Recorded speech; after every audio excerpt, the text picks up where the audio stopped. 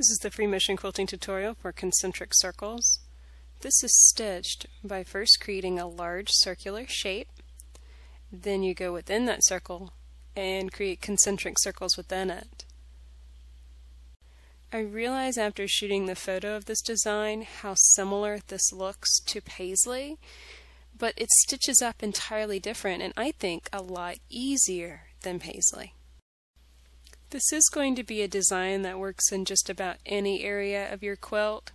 Of course, if you're going to put it around a complicated quilting motif or in a very tight, small area, you might want to make your circles smaller so that they're easier to fit together.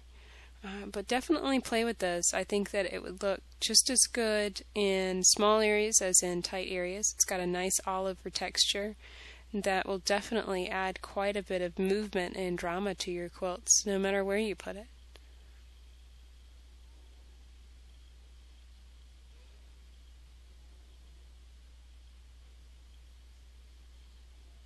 And here's what it looks like when you finish concentric circles. For more free motion quilting videos, tools, and supplies, go to daystyledesigns.com.